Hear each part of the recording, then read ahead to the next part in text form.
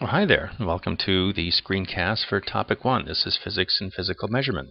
This is the first screencast for IB Physics, so welcome to IB Physics. Let's get started.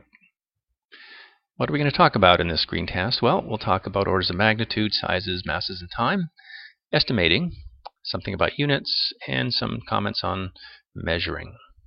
Let's start with scientific notation. So scientific notation, as you might know already, is just a way to express extremely large and small or small numbers. For example, the number of atoms here in 12 grams of carbon is approximately this many right here, which is 6 with like 23 zeros or so. We would write this in scientific notation as 6 times 10 to the 23rd. I might write it like this sometimes, just a shorthand notation. So please know this is not 6 to the 23rd power. This is 6 times 10 to the 23rd power. So this is just how many decimal places there are. The order of magnitude of something.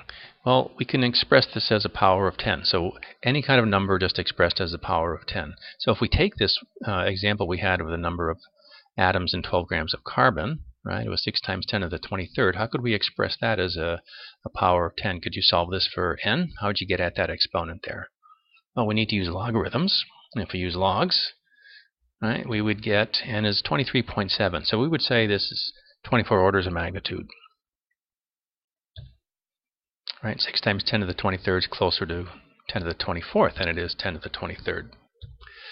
So let's practice some here. Let's find the order of magnitude of these values. If you want to pause your video and have a go at these, do so now. Okay, so 10 to the 18th, well, that one's kind of easy. The order of magnitude there for 10 to the 18th seconds is just 18. This one, 1 meter, the order of magnitude of 1, well, it's 10 to the 0.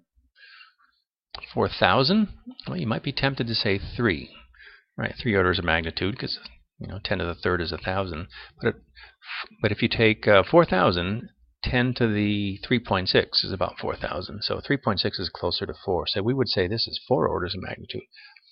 80,000, all right, it'd be 5. 5 times 10 to the minus 10th. Right? 5 is going to bring it up 1, so that's minus 9. Negative 9 order of magnitude. And 14 billion years, how many years is that? It's 10 to the 10th.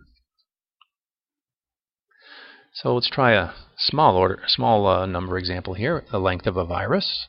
If it's this length, 2.3 times 10 to the minus 8th meters. All right, the nearest order of magnitude here would be 10 to the minus 8th, or it'd be minus 8. If we're talking about size, what are some of the smallest objects we're going to be talking about in IB physics? Well, they're subatomic particles.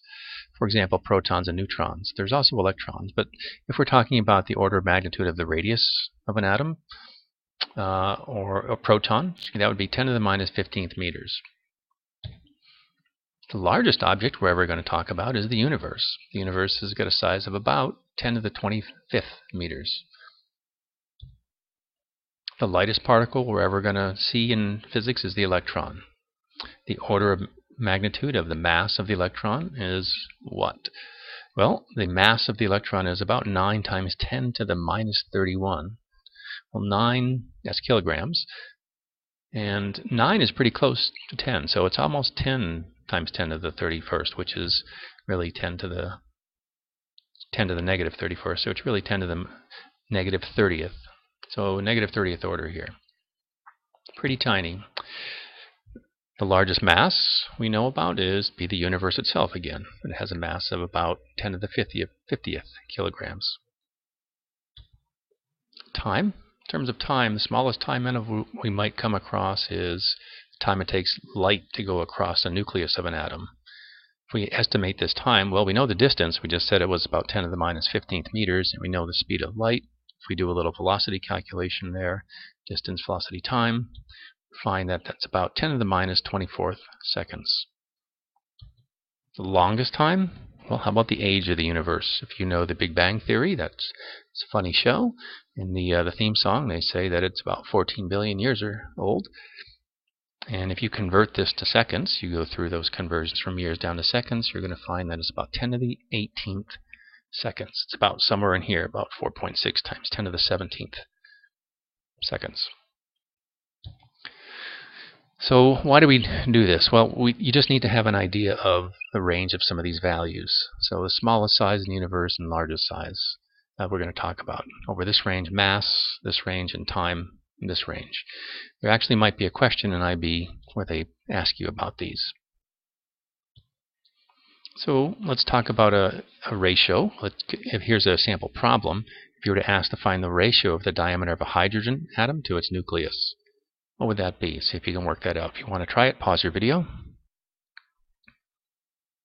Okay, well, ratio. So diameter of a hydrogen atom to its nucleus. So the atom's going to be bigger than the nucleus, so this should be some large number, this ratio. Well, the hydrogen atom is 10 to the minus 10th meters across approximately. Proton, right, 10 to the minus 15th. If we take that ratio, we get 10 to the 5th.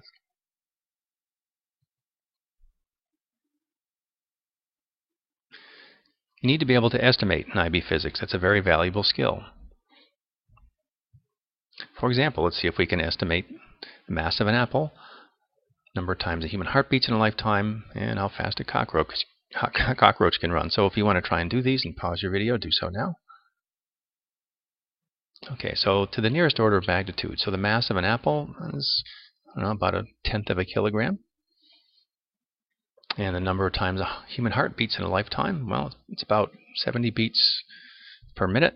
And the average age of a human is somewhere, I don't know, maybe 70. This will depend on some assumptions. As long as you state some assumptions, that's a valid estimation. So I did it, and I got about a billion beats, heartbeats in a lifetime. And how fast can a cockroach run? Oh, we estimate about 1 meter per second. That's a very fast cockroach. Okay, there's your first screencast in IB Physics. Bye.